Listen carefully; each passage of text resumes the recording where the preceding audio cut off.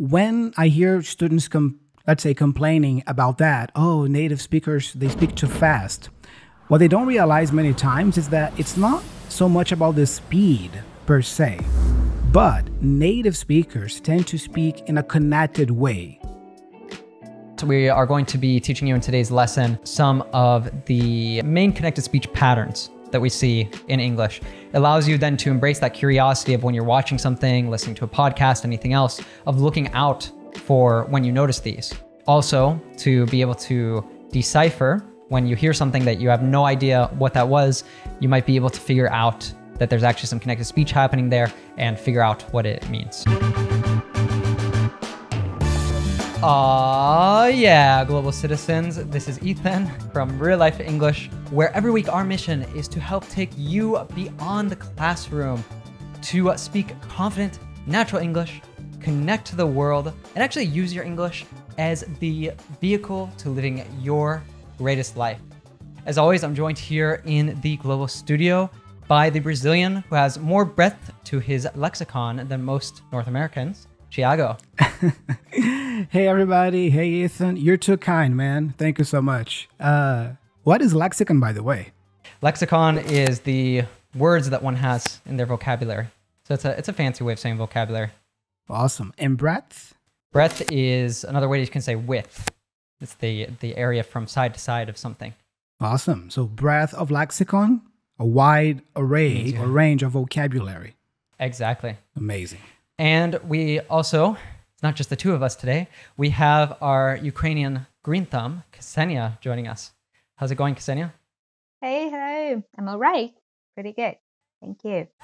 It's amazing to have you here. So for those of you that don't know Ksenia actually, oftentimes if you send us an email or leave us a comment on YouTube, she might be one of the people who is answering you. She's one of the leaders of our Fluency Circle community, which of course is the community of students of our different fluency courses. And she is someone who has really mastered English language. She comes from Ukraine, but speaks just amazing, beautiful English, and also is a teacher. So we're so pleased to have you here. Thank you. Thank you. I'm keeping improving my English together with our students every day. So yeah, it's a nice opportunity to live your English daily with them. Most definitely. And what does it mean if someone's a green thumb, since you're a green thumb, Ksenia? Yeah. Is it someone who likes gardening? Because this would describe me, definitely. Yeah, it's someone who has a knack for or a natural talent for things that have to do with plants. So if someone's a green thumb, in general, their plants flourish, their flowers bloom, and so on. Someone who's not a green thumb, which probably is more my case, is that the plants don't bode so well. And the thumb is this finger, right? On our arm. Right? Exactly. For those of you, if you're not watching on YouTube, she held up her big finger, which we call the thumb, but only on her hand. All right. So today we are going to be talking all about something that all of us have heard at one point or another from friends that are learning English or from our students saying, why is it that native English speakers speak so fast? Now, 𝗥𝗲𝗹𝗟𝗶, do you want to take a bat at answering this question? Yeah, sure. When I hear students let's say complaining about that, oh, native speakers, they speak too fast. What they don't realize many times is that it's not so much about the speed per se, but native speakers tend to speak in a connected way, using connected speech, as we say. And connected speech is basically the art of cutting, reducing, and linking the words together in English.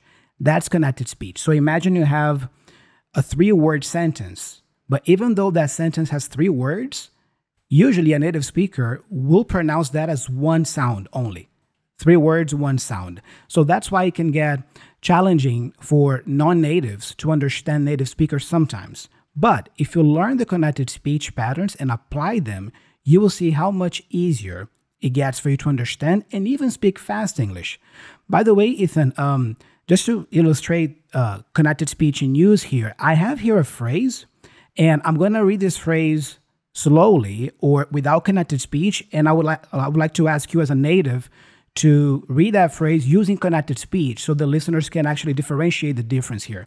So the sentence I have here is, I ran out of milk, so I'm going to go to the store. Yeah, it's pretty rare outside of like one of those classic recordings that you have in the classroom. This is when I first started teaching. I remember thinking this about the recordings, like no one speaks like this.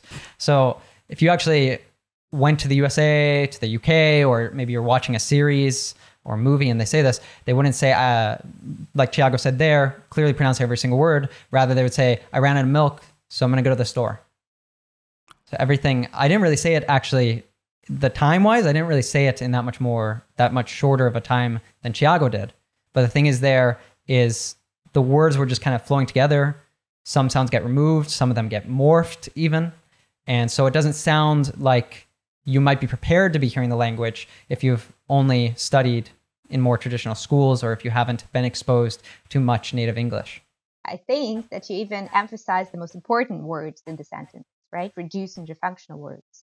Most definitely. Yeah. It's something too that once you kind of learn some of the patterns, which we're going to talk about today, then you'll realize that actually it kind of helps to highlight the main message of the sentence. And many learners, I find, panic about this because they want to understand 100%. And even our native languages, there's oftentimes if you were to start watching, say, series or movies in your native language with subtitles in your native language, you might realize you're not picking up on every single word in the phrases, but rather because you're so accustomed to hearing it, your brain is just deciphering the most important information out of that. So that's, what we're doing in general is we learn these patterns of connected speech that we hear all the time, and then our brain is able to use that to pick out the most important message that's coming across. I just noticed yesterday, I was speaking to my nephew actually, who's like 5 years old. And I caught myself, I said to him, "Ch-doing," which of course he has no problem understanding that, right? He's only 5 years old, but that's often how we would speak in the States is to say, "What are you doing?" It's just 4 words, right? And it becomes reduced down to ch-doing. We're going to talk about some of the patterns that are happening there later. But for me, for most native speakers, right, this isn't something we're actually aware of in our speech. For me, this is something I learned about, as I mentioned, when I was in the classroom, having my first teaching experience. I recognized that the recordings that I was supposed to use with my students, that they weren't natural. And then when I got into teaching more of my own, I started using more native resources, let's say, like TV series or maybe a funny YouTube video, maybe a clip from a TED Talk. And I would point out these patterns to my students. And it was something in the early days of real life English, we were starting to decipher, starting to really pull apart how natives use connected speech so that we could teach that in an effective way. Because we found that once our students learned these different patterns that we're going to talk about today, then your comprehension just, explodes. You can understand so much more. So 𝗥𝗲𝗹𝗟, I'd be curious, like when you were learning the language for yourself, how did you kind of go about understanding this? Yeah, I think by now it's no secret that I relied a lot on movies and series back when I was learning English. And I started to notice these connected speech patterns in the movies and series I watched on the DVDs back then. And then little by little, I started to pick up on things like, oh, I don't hear a T here, like what are. I hear what are. Interesting. Or, oh, I don't hear easy to go. I hear easy to go. And then I started to apply also my musician ear by listening to those parts over and over again and repeating. And then little by little, I started to piece together and notice these patterns. It took me a while because I did it on my own.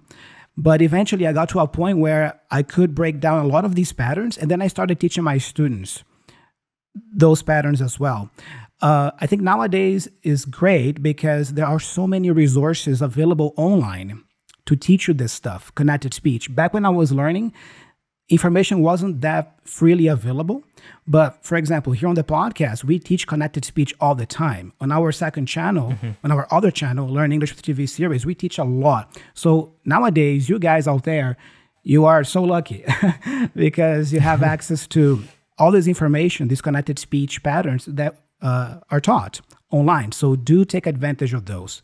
But yeah, for me, the movies and series and music, I would say, definitely played a role. But I was actually curious to ask Ksenia about that as well. Ksenia, in her English learning journey, how was it for you getting used to these connected speech patterns of the language? I had more formal education in English. So, as Ethan told earlier, it was more like from the textbooks, and of course we had audio files, but maybe it wasn't as natural as it could be. Although I think the people who recorded those audios were native speakers of English. But I was lucky because we had some young teachers at my university, and they, on their lessons, added some music. So we were not so much watching movies as 𝗥𝗲𝗹𝗟𝗶, but we were listening to a lot of music in English. And that's where I think I heard those examples of connected speech, like, I don't know, wanna or gotta, those kinds of things. And this was good because I got familiar with that. And on the other hand, it kind of created a picture for me, or an image, that this connected speech is something for the realm of music. That's why later, when I was, I don't know, speaking English or teaching English even, I kind of felt awkward a little bit using it myself, because it wasn't natural for me. Yeah, I'd rather use like, do you want to go, or no, instead of do you want to go. And later, if talking about my teaching experience, I noticed at this as well, that even adult students have so much, like they struggle, adult students struggle with understanding the sentence, like, for example, I don't know, do you want to start with this exercise, or like this, do you wanna, or would you think, like, or would you say that? Like, when we combine two words and there is this new sound, they kind of get confused, get lost. What are you talking? What's the word there? And even in using it, right, I feel a lot of people who maybe their whole life have been taught to speak in a certain way, they have a lot of trouble then starting to play around with connected speech. And that's okay. Of course, you don't have to use connected speech when you speak, but actually learning to use it can help you a lot with your comprehension as well. So we recommend, at least, even if this isn't going to be a permanent part, play around with it a bit, right? That's a really important part of learning the language, is being willing to play. Yeah, absolutely. And if your goal is to speak fast, quote unquote, or faster, connected speech is definitely a key component to that. So it's something that is present in native speech, but also in non-natives who have achieved a high level of fluency. All of them use connected speech. So, you know, if you want to speak, let's say, with a high degree of fluency or even faster, yeah, make sure you use connected speech. I thought it was really interesting what Ksenia was saying about feeling comfortable making these sounds. Maybe at first she didn't feel comfortable, but then little by little she started to feel comfortable. That's a great point. The comfort that has to come with practice. We're going to talk more about that. But Ethan, I wanted to ask you, as a learner myself, why? I mean, why do people speak? Why do natives speak with connected speech? Couldn't you guys just speak like in a word for word? That'd be so much easier. I like that in asking that question, you said, couldn't you guys? Which is one, right? Couldn't you? Right? I mean, there I am. You know, I'm betraying myself using connected speech. Yeah, it's probably something every learner at some point is kicking themselves about, because it would be so much easier, right, if we didn't use this. But at the same time, for me, I've always seen language, learning a language, it's much more like art than it is like an exact science. And I think that's part of the art of the language, is part of the beauty of it, is every language has its different way of flowing, different ways that the natives will playfully use the language, whether they're aware of it or not. This happens a lot in Portuguese, for example. Like when I was learning Portuguese, there's a lot of words that you guys cut and shorten, and I'm not sure exactly if it would be considered the same as connected speech, but certainly there's lots of reduction and lots of different ways of playing with the language that if you only studied the language very formally from a textbook or something like that, you would not be prepared for the realities that Brazil would be throwing in your face. So that was certainly, when I first arrived there, I felt completely lost until I started to pick up on some of these things that natives do. But anyway, that's a tangent. So something really important to know about English is that it's what's called a stressed timed language, which several languages are stress time language, but many, I forget what they're stress timed, and there's another one which I can't remember what the term is. We'll share a video from Rachel's English because it's absolutely amazing in the description on YouTube or wherever you're listening to this. But she breaks this down just so well. Basically what that means is that in English, we don't pronounce every syllable or every word with the same emphasis. So this creates the reduction of some syllables and the emphasis of other syllables. And, you know, when we reduce some syllables, oftentimes it will link to other syllables, even if they're in a different word. And this is what creates the connected speech for us. So we saw before an example sentence, I ran out of milk, so I'm going to go to the store. So if you just heard that, you can probably catch some of the words I'm saying. Maybe you heard ran, you probably heard milk, you probably heard go, you probably heard store. These are all what's called content words. But then we have other words that they're more fillers. You know, they add a little bit of color to the language. They help to provide some subtle information, but they're not so essential to get the full context of the sentence. And this is words like of, so, to. All these words get reduced. So out of becomes outa, to becomes ta, so becomes sa, or so I'm, I have to actually think about that sometimes. So I'm. And yeah, this happens all the time.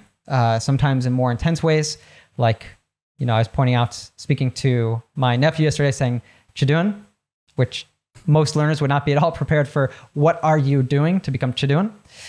But yeah, do you want to, I'll let you give another example. Yeah, sure. So we have here a nice phrase. We have, I'm going to go to the bar tomorrow night and tell her we're done.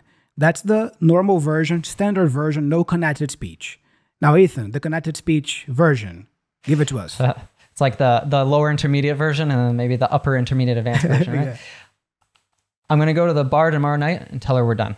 Fascinating. So I wasn't saying that particularly fast, right? But there's a lot of reduction there. So the content words we have is I'm, go. There's actually go is twice there. Bar, tomorrow, night, tell.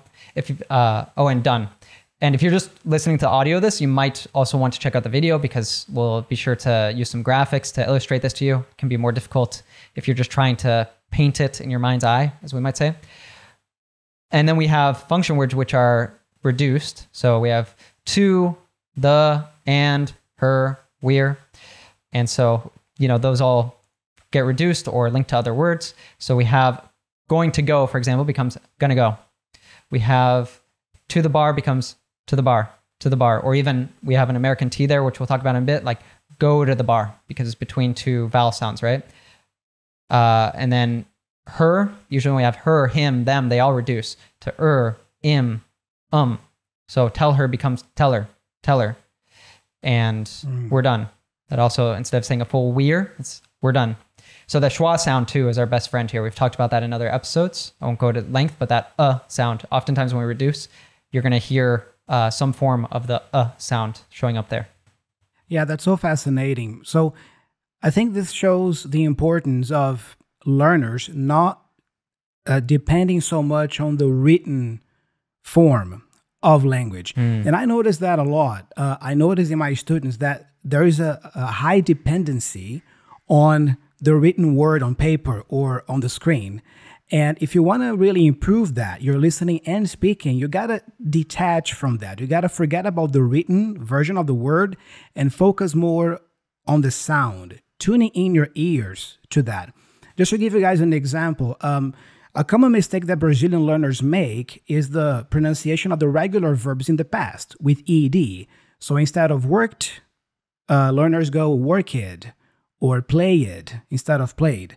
But why do they do that? Because they are reading the word on paper, let's say, and they think that it's just like our native language, Portuguese. So, if it's here, if this E is here, I have to pronounce it. So I say worked and played. But English is not like that. So it takes a while for them to get that sound and start going worked and played. Something else that I notice in my students sometimes is, sometimes we are working with a PDF file together. I have my copy, the student has his or her copy, and then when there are some questions there for us to talk about, and when I read the question from the PDF and the student is following along with his or her copy, usually I just ask the question once and the student is able to answer right away because the person got it. But sometimes I like to test them. I tell them to close the PDF and just listen to me asking the question. So when I do that, usually they don't get it the first time. So they ask me to repeat or to clarify, rephrase, or even I have to explain the question in a different way. This shows that there is this high dependency on what you see. So get more comfortable with your ears. It's like a safety blanket, you know? It's almost like the text on screen or on the PDF is a safety blanket. But if you really want to take your pronunciation and speaking to the next level, remove that, you know? Trust your ears more. And this is a habit. You know, it might feel uncomfortable in the beginning, but if you keep at it, you will eventually start developing this ear for the language. It might take some time, but you will get there. I can relate to that, what Thiago was saying, because, for example, right now when I'm watching movies on Netflix, right, there are certain movies, certain actors who speak really, really fast. Tommy, when a pikey walks in with hair like that, you've got to ask yourself, have I made a mistake? And not to miss some words. Sometimes I may turn on English subtitles, right? Just like as a backup, to rely, the safety blanket you were talking about. And what I noticed is that our brain, it chooses the easiest way. So I start relying more on the text rather than listening to what actors are saying. And it slows down, the information inflow. So I sometimes miss what is said because I just don't have enough time to read the whole sentence before the next line shows up. So then I choose to turn it off to get uncomfortable, but rather rely on the audio. And it also reminds me of what we were talking in our podcast before, that remember how kids learn to speak, right? They don't read words to learn them. They hear the words. They repeat after the parent, right? So the audio version comes first, and then we learn how to transform it into the letters, right? That's a really great insight about it. And as adults, obviously, we have more resources too, which is also an advantage than kids do. So there are ways that we can use the text to be helpful for us, but you don't want it to become a crutch. You don't want it to become something that you rely on to understand. And I think there's kind of subtitles have gotten a bad rap. It means they've gained a bad reputation in the language learning world. Like you need to, in order to be advanced in language, you need to watch without subtitles, instead of starting to see subtitles as a tool for learning the language, which even I have gotten used to now, watching series with English subtitles. Like if I'm watching a series in English, I usually watch it with subtitles just because I'm so accustomed to it, and I enjoy because I catch more things. Even as a native, sometimes I'll miss a detail. So you shouldn't be ashamed of using subtitles is what I want to say here. And you should use that as a tool deliberately. And I think we were talking earlier about music too for this. You just said the word deliberately, and it reminded me of deliberate practice. What I recommended my students do is that, for example, if they are curious, they want to check their comprehension. So first they would watch a movie, like a part of a movie without subtitles, right? To see how much they understand. But then they would go and turn on subtitles to watch it second time with subtitles to see, right? To read and actually get the full text. So like you said, it's like very good tool to use like when you have this moment of deliberate practice. So we mentioned earlier about learning with music too, and that being a great resource because connected speech tends to be plentiful. It's like really language is like music. And there's this guy, 𝗥𝗲𝗹𝗟𝗶. I actually interviewed him about a year ago, maybe a year and a half ago. And he really embraces this whole idea, this whole philosophy of English or all languages are like music. And he teaches that way. just through music, even if you're starting from zero, just to learn the sounds, the individual sounds, learning from a small part of a song.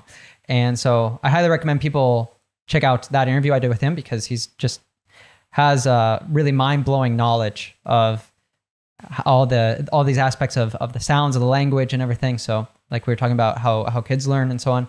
So there's some tips there that can really help you if you are one of those people who often feels lost when natives speak fast. It can help you to start tuning your ear so you're more accustomed to hearing these different sounds, and ultimately you'll increase your comprehension a lot. So we've been kind of hinting at, we are going to be teaching you in today's lesson about some of the main connected speech patterns that we see in English, because having knowledge about these, knowing that they exist, then it's kind of like 𝗥𝗲𝗹𝗟𝗶 was saying earlier, allows you then to embrace that curiosity of when you're watching something, listening to a podcast, anything else, of looking out for when you notice these. And also to be able to decipher when you hear something that you have no idea what that was, you might be able to figure out that there's actually some connected speech happening there and figure out what it means. So we're going to start with one of the ones that's most common. A lot of you might already be aware of this, but what's called often the flap T or the American T, which is pretty much just a the sound. It's the same as the R in Spanish and in some accents of Portuguese, right? Like the R. Yeah, sure. We have some examples with that sound, the flap T. So for example, cat and dog becomes cat and dog. You see cat and dog. Go to becomes goda. Goda, like go to the store, or like Ethan said earlier, go to the bar. Go to the bar. Mm-hmm. Go to the bar. And the cool thing, guys, when you practice connected speech like that, you can practice slowly, by the way. You can practice slowly to get the sound. What matters is you're getting the sound, and then the speed will come with time. So practice. Go to the bar. Go to the bar. Go to the bar. Go to the bar. Until your mouth is accustomed, and then you can increase the speed. But you can even practice slowly. Even learning the collocations like that, like you're saying, like the go to the bar, go to. If you practice that go to, even if it's really slow, like 𝗥𝗲𝗹𝗟𝗏 was saying, you can use that in all sorts of things, right? Like we're going to go to class. We're going to go to the store. We're going to go to the bar. We're going to go to have some food.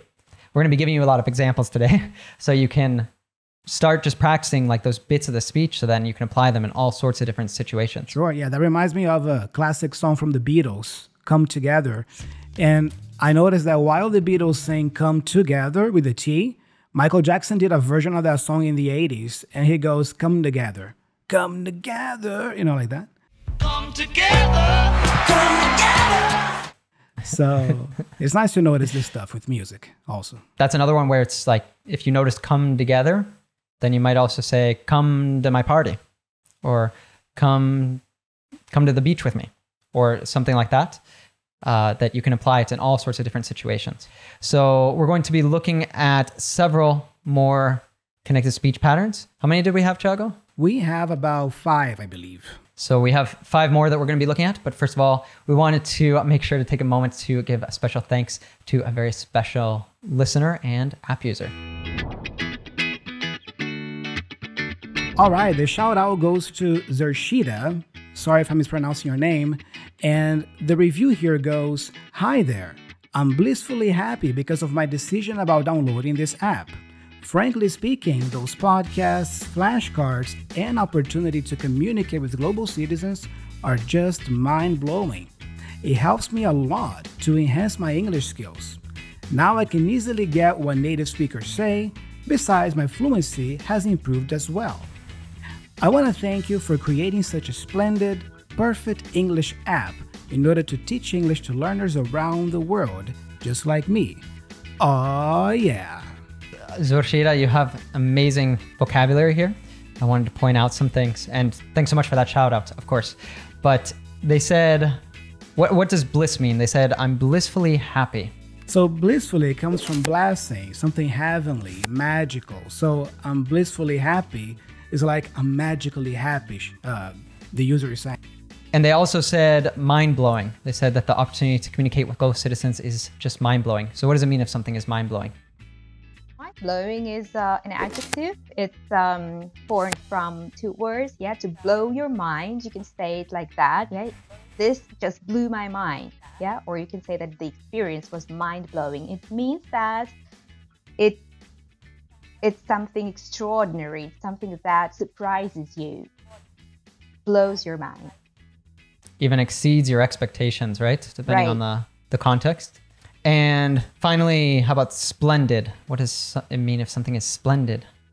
Yeah, something splendid is fantastic, amazing, incredible, fascinating. Well, certainly. So if you want to take your English to the next level, then I highly recommend that you check out the app. It is absolutely free to download in the Apple App Store or Google Play Store. You can, it's the only place really where anytime, anywhere, you can press a button and instantly connect to another English speaker in another part of the world. Maybe you can put your connected speech to practice with someone else. Maybe you can even teach someone else about some new connected speech that you learned. And of course, you get full transcripts for these podcast listens. So, you know, if you ever have trouble understanding us, it's a great way to be able to follow along and, you know, be able to pick up so much more of what we're saying and learn the best vocabulary from every single episode and never forget it with our advanced vocabulary technology and so much more. So check it out, download it for free, and we look forward to seeing you there. So as promised, for the remainder of the podcast, we are going to be helping you to master some of the most common connected speech patterns in the English language. So first off, we're talking about the reduction of the H sound. Maybe you're wanting to get someone's attention. You might say, come here. Come here. But we would usually say that as, come here, come here. We completely drop that H sound there. Another example is pick them up. Pick them up! So we have with him, her, them, we tend to drop the beginning. So it becomes im, So if I say pick them up, I'd say pick them up, pick them up. That TH completely disappeared, right? And finally, also mentioned about him, right? Could say tell him. Tell him. To tell him becomes tell him or tell her. Amazing. Let me try that just to practice, and then you guys out there who are watching us can also practice together, watching or listening. Come here. Pick him up. Tell him. Very nice. Another common pattern here we have is the omission of the T in NT words. When you have this NT combination, especially in American English, that T tends to go away. Here are some examples. Internet becomes internet. International, international. Sentimental, sentimental. Went out, went out. In front of her, in front of her. Ksenia, could you repeat those and, to give the chance for our followers to also practice? Yeah, let's try. Let's try together. So the first was internet, internet, international, sentimental, went out. And the last one is in front of her, in front of her. I thought that the sentimental, that's pretty mind-blowing, isn't it? That it becomes, it's got two of those, so it's sentimental. I think if I were learning English and I heard that, I wouldn't piece together what word that actually is. That's so true. So the next example, guys, is the reduction of, which often becomes v, or even the schwa sound like in the examples of kind of, kinda. Yeah, kinda. Could have becomes could've or coulda. Well, it could have been worse, right? Also, we can say should have, should've, shoulda, would've, woulda, or would have. Like in an example, like you could have told me, you could have told me, right? We even say, if someone is talking about, oh, I should have done this, I should have done that, they're regretting a decision or something like that. Oftentimes in English, we'll say, shoulda, coulda, woulda. Kind of like, that boat has sailed, it's in the past. Yeah. So move on. When I was learning English, I used to watch this show from early 2000s called Smallville about Superman when he was a teenager. And I remember vividly until today, there was this scene, I think in season 1 or 2, where the main character, he says to his father, you should have told me. You should have told me. But at that time, I didn't get that. And then it took me a while to piece that together. Oh, should have told me. You should have told me. Yeah, that was incredible to find out. Do you want to imitate those with the audience, Thiago? Yeah, sure. Let's do it, guys. So come on. Kinda. Coulda. Shoulda. Woulda. So next we have, I believe we mentioned this earlier, that sometimes we have actual morphing of sounds. And this is the case when we have a T plus a Y, usually we'll change it to a ch sound. So look out for this, for example, when you have the pronoun you, because it'll usually reduce. And if it has a T before it, we'll change it to that ch sound. So for example, what you're saying becomes what you're saying. I know what you're saying. I don't want you to becomes I don't want you to. I don't want you to go. Got you becomes gotcha. That's a really great one too. Gotcha. Like you can use that instead of saying I understood. Say, oh yeah, gotcha. Especially I would say the I don't want you to. I don't want you to, right? I think I've heard in movies, I don't want you to go. I don't want you to go. Come back. that whole like, don't you. Mm-hmm. Or bad boys, what you gonna do? What you gonna do when they come for you? There you go. I used to use that with my students a lot. It's that connection, right? What you gonna do? Mm-hmm. Yeah. What you There's gonna also that song, Don't You Wish a Girl Who Was, you know? Don't you? Don't you wish your girlfriend was hot like me? Ksenia, could you repeat those with the audience? Sure, let's try. What you're saying becomes what you're saying. I don't want you to. You see, I want to say I don't want you. I don't want you to. I don't want you to. Got you. Gotcha. Gotcha. Nice. And finally, something similar happens with D plus Y combinations. The sound here is more of a j sound with a J. So for example, would you often sounds would you.